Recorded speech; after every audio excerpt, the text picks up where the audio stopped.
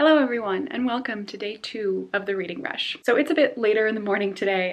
It's like 10, almost 10:30 probably. Basically, I spent all of this morning getting my vlog uploaded, finishing up my thumbnail, like doing all of that stuff, had breakfast, and I just like didn't want to vlog. I wanted to take the time to just relax and like get all of that work done and then get a start on my vlog. So I did that and I'm happy. I also like did not sleep at all last night because I was editing the vlog until like 3:30 in the morning, which is not good. So I barely slept, so I'm really exhausted and I look very tired today and I just like don't have a lot of energy. But anyway, for today I wanted to just be a bit more relaxed, take things a bit easier. I'm not going to stress myself out so much with the vlogging, and I think I'm just going to try and make it a bit shorter and also like maybe end it a bit sooner so that I can go to bed earlier. But for the day I have pretty much like no plans. I do at one point today have to go to the airport because we're dropping my grandmother off because she is going on a trip. So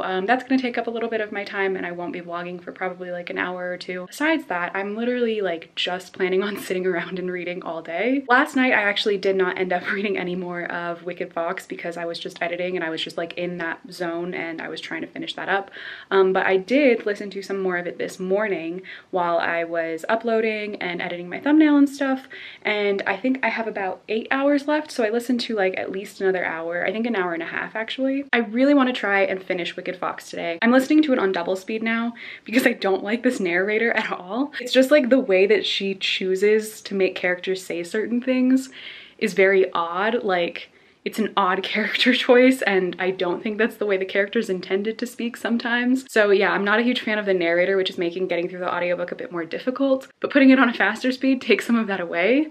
I also read at a much faster speed anyway, so yeah, I've made more progress in it and I didn't talk too much about it yesterday, and I'll talk a bit more about the book a little bit later today. I wasn't like loving it at the beginning, it was just like very confusing, but now I'm at a place where I am enjoying it more, so that's good. But before I do pretty much like anything else, I kind of wanted to do today's Reading Rush Instagram challenge. Let me find it on Instagram because I don't remember the exact wording. Okay, yeah, so the challenge is to take a photo of an outfit inspired by a book cover. And when I saw that Instagram post, I like instantly knew what I wanted to do and that I wanted to do it. A couple weeks ago, I wore this dress and I posted about it on Instagram and also on Twitter. Let me find it. This dress. Liv from Stories for Coffee said that it looks like Evelyn Hugo on an Italian vacation. And so it made me think I can wear this dress and be inspired by Evelyn Hugo and like hold my copy of the book and take an Instagram picture. So that's what I'm gonna do. I feel like I should probably put on a full face of makeup because, I mean, Evelyn Hugo would put on a full face of makeup, but I really don't want to. But at the very least, I will put on probably some like red lipstick and try and be as much of a Hollywood star as I can. So yeah, I don't know where I'm gonna take it, but I'm gonna attempt to take this picture. And in the process of getting ready, I'm gonna continue listening to my audiobook, and it'll be super easy to listen to while I am getting ready to take my picture. So I'm gonna go do that now, and I will update you guys once I figure out where I'm gonna take it and how I'm gonna take it. Hello everyone, so I did a little bit of makeup. I mostly just did some eyeshadow, mascara, and lipstick because I don't feel like putting on a full face of makeup because it's just gonna melt because it's really hot today. But yeah, I'm now just gonna try and find a place to take this picture. I literally like don't know where to go to take it. I mean, like, I'm not gonna go out anywhere, so I gotta find somewhere like either right outside the house or inside the house. But I don't know what I want to do. Like, I want it to be like cool and artsy, but I also don't have anyone to take a picture of me. So I'm gonna have to figure out a way to do it on self-timer. This is gonna be a struggle. Hello. I'm attempting to take this picture and it's not working out too well. Taking photos yourself is so hard. All right, so after a lot of struggle, I finally took my picture and got one that I'm semi-satisfied with. It took me so long and it was so hard, but I went through a lot of editing and made it kind of look like an old Hollywood film strip thing, I guess, to kind of go with the vibe and the aesthetic of Evelyn Hugo. But yeah, it turned out okay. I'm pretty happy with it. So yay, that's a success. I also did just have lunch and I have made a bit more progress in Wicked Fox, but now I've got to go to the airport to drop my grandmother off, and while I do that I'm going to listen to some more of the audiobook, so I'm just going to take you guys along with me. So let's go.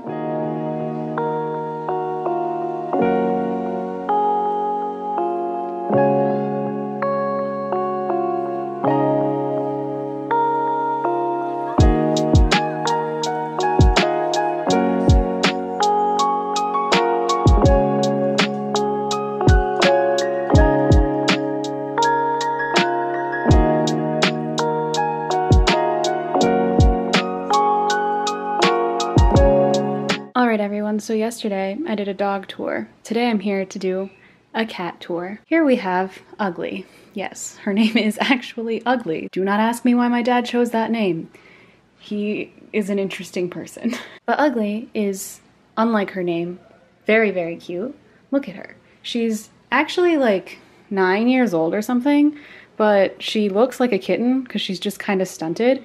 She really loves to chew on my fingers. This is like all she ever does when I pet her. She won't even let me pet her. She just wants to eat my fingers. And I don't know why, but she's precious and I love her. She's kind of a little bit of a demon. She hates being held, but she's adorable and I just want to squish her all the time. Ugly, you are so cute. I love you.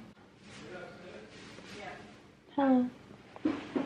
No, come back. I love you. I love you, Ugly. Let me love you. And here we have Patchy. She is adorable. She's kind of afraid of like most things, but she's also super cuddly and just wants to be like hugged and pet all the time. She talks a lot and I think she's like hypoallergenic or something because her fur is like hair. It's not like fur. It's very interesting, but I love her. I hold her like all the time. Yeah, ooh, ow. Just let me love you, please. Okay? You're cute and pretty. Look, she has like white socks on her feet and her hands. She's adorable. Hello everyone, I am back home. So it's been like a couple hours, a few hours. I think we left around like 1:30. It's like 3:30 now. And I did do a little bit of reading. I listened to some of the audiobook in the car while we were driving there and back from the airport, but I didn't really get like that much time to read, you know. I had to say bye to my grandma and stuff, so. But I did make some progress. I think I have about 6.5 hours of the audiobook left now, and since I'm listening on double speed, that's pretty much just like 3 hours left, and I can easily finish that tonight. My room right now is a little bit of a mess because I didn't make my bed this morning and I need to put my clothes away and stuff. So I think I'm gonna do that for now while I listen to some more of the audiobook and update you guys with my thoughts on it. Actually, I should let you guys know what I'm thinking now. I haven't really talked too much about the book. I'm gonna put you down on the tripod because I don't want to hold this up for the whole time. All right, I'm sitting on the floor because it's just that type of day. But my thoughts on Wicked Fox so far. So I'm about halfway through at this point, or at least close to halfway, because the audiobook is about 12 hours. At first, I feel like I thought it was just kind of confusing because I didn't understand like how they got from one place to another. It was just like the descriptions were kind of all over the place. And then it got to a point where it started to make more sense. But I was talking to Haley about this and she was saying that this book really reminds her of Twilight. And so when I started reading it, I didn't get that at first. And then like as it went on a little bit, I started seeing the resemblance as well. And I definitely see the Twilight comparison. To me, this book is kind of a mix of Twilight and Daughter of Smoke and Bone, but with Korean mythology. And it's interesting. I'm actually a huge fan of the parts where they talk about the mythology. Like I love those parts of the book. Like there are chapters that are from like the characters' perspectives and it's kind of just like explaining what's going on with the plot and them. And then there are other chapters that give you like little bits and pieces of like the mythology behind like the nine-tailed fox and the mythology of this world and everything. And I love those chapters. Those are really great. Like I like the little stories that we get about like how these people were created and stuff. But the actual like plot is honestly like pretty slow. And nothing has like really happened.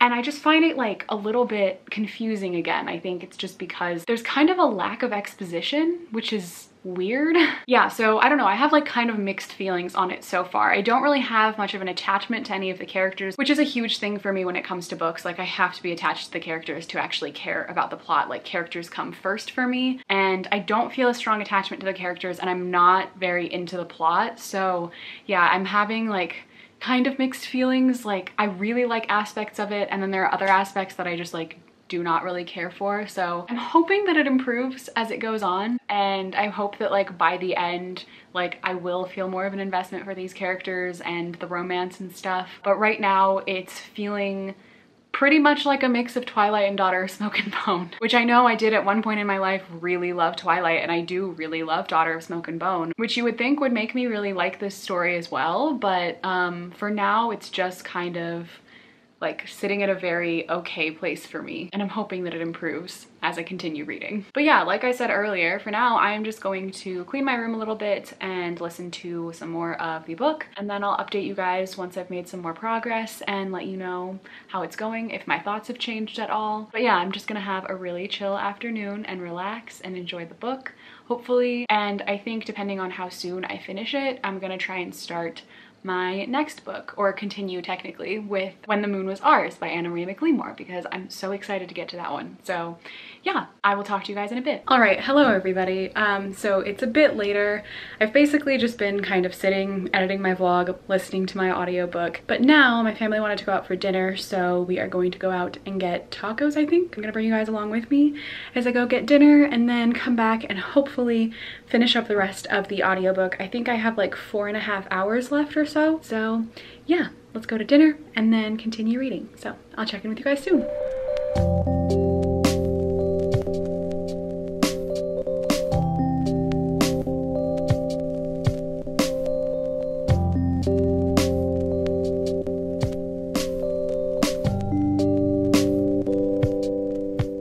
Everybody, I am back home again. As you saw from my couple short clips, we went out and got tacos for dinner, so that was good. But now I am back home and I am just going to sit here and literally listen to my audiobook as I import like the remaining footage I have from this vlog and continue to edit the vlog, which is basically done. Like, it's just like sound edits and like color correction that I really need to do. And then I think I'm gonna do some like self-care, like some skincare stuff tonight. I'll do a face mask and like exfoliate and stuff, because I just like want to take care of my skin, because like I'm breaking out here and there and it's like bugging me. So yeah, I'm just gonna do some self-care stuff and relax and have a chill night. It's been a pretty chill day all around, but for some reason I'm just feeling like kind of unproductive, which I know is not the case because I've like nearly finished a book and I took my Instagram picture. So I did do things, but just like because I have so much unstructured time, it's kind of like hard to feel productive at times, but that's okay. It's fine. I don't have to be doing like absolutely everything every single day. It's okay to have like pretty lazy, chill days. So yeah, for now, I'm just gonna put on my audiobook and continue listening to that, and I will check in with you guys probably when I'm close to the end of that and when I decide to do my face mask. So I'll see you soon.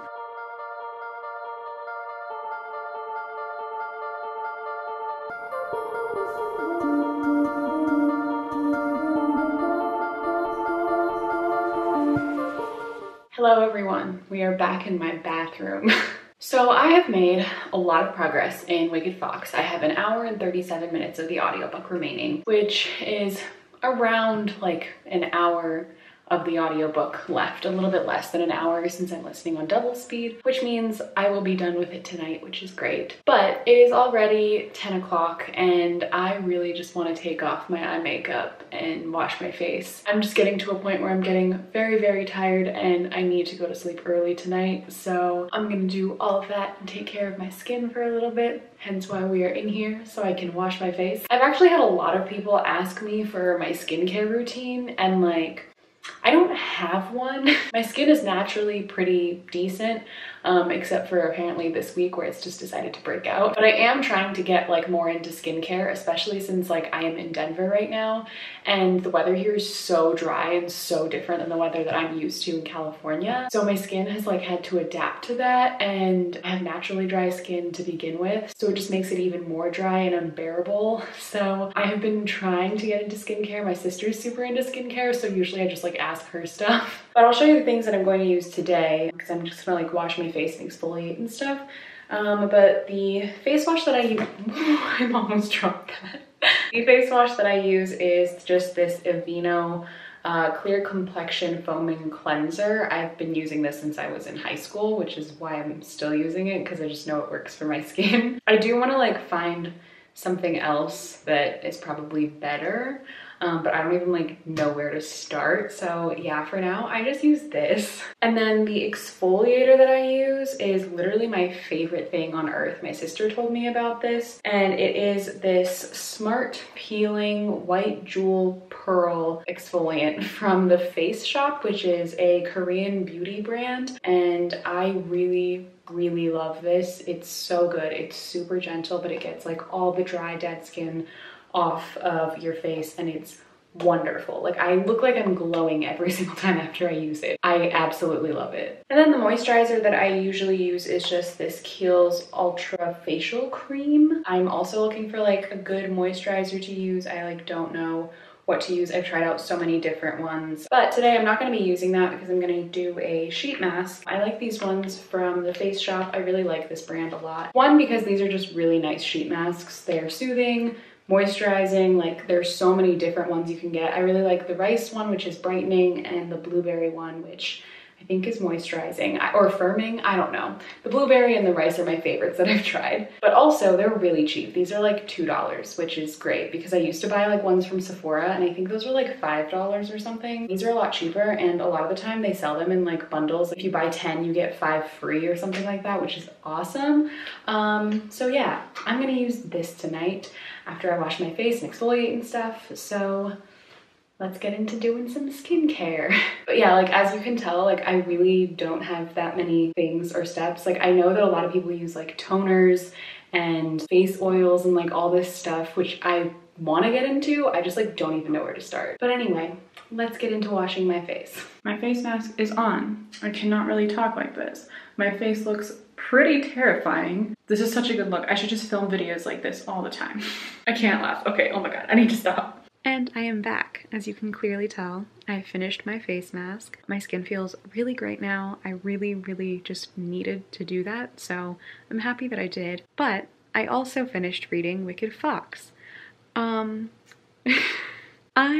don't really know what to say other than I was just deeply bored. I ended up giving the book 2 out of 5 stars. It's probably around like a 2.5 for me because it's very much in between 2 and 3 for me. A lot of people think that 3 stars is like a really bad rating. For me, it's not a bad rating. A 3-star book is a book that like I enjoyed and I thought it was good, but like it's not something that I would want to necessarily reread or anything like that. And 2 stars for me is usually something that I find boring or something that's just like not interesting to me. Not always something I had a problem with, as in like I found it problematic or I had like a lot of serious issues with it. It's usually just something that just did not capture my attention for whatever reason. And that's kind of where this book falls for me. Like the concept of it was good. The plot though, and the execution of the plot, I thought was just deeply lacking, and therefore the book was just extremely boring. Like I can't tell you a single memorable thing that happened. Like I said earlier, I had absolutely no investment in the characters. So I had no investment in the plot, which was already not super interesting for me to begin with. And the mythology aspect was genuinely very cool, and I wish there was like more of a focus on that because that was actually fun and interesting, whereas like this insta-love story was like not great. I think my biggest problem with this book is the fact that like stuff would just like happen and it wouldn't explain like how we got there. Like time would just pass and they'd be like, oh, it's 3 weeks later. Oh, it's 1 month later. And I was like, okay. And you kind of just like have to accept it and like go along. And like, it's just, I just found it to be really choppy, and the pacing of the story was very off to me. Like everything just happened way too quickly. There was no like build up to anything. Things would just happen and you'd have to go along with it. So I think that's where like my biggest issue with the book was. So that's why for me, it's like a 2.5 star. Yeah, not my favorite, which is really disappointing. But that means I am done for day 2 of the readathon, and it is like 11 o'clock, so it's not super late, which means I can go to bed early enough today. I'm not 100% positive what I want to read tomorrow. I definitely have to decide on my next audiobook. I think I'm gonna go with Between Shades of Grey by Ruta Sepetys because I want to read something I like know I'll have a higher chance of really liking, and since I know like I've already liked the other Ruta Sepetys book I've read, I have a feeling that I'm gonna like Between Shades of Grey as well. So I feel like that's the safer choice. So I think I'm gonna pick that audiobook up probably tomorrow, and then also continue on with like a physical book. I think I'm kind of like audiobook worn out right now. Like I've listened to too many recently and I just want to like read a physical book. So I think I'm gonna focus on When the Moon Was Ours mostly tomorrow and hopefully make some decent progress there. But that's something to worry about after I go to bed and get some rest. So that's what I'm gonna go do now. Thank you all so much for watching this video. Thank you all so much for your support on yesterday's vlog. I really appreciate it. Reading all of your comments today was just so wonderful, and you're always so supportive and kind to me, and it means the world, especially when I share things that are like super personal like that. Yeah, I love you all a lot. Thank you for being here with me, and I hope you enjoy these vlogs. I'm having a really fun time doing it, so hopefully I'm able to keep my momentum up for the whole week.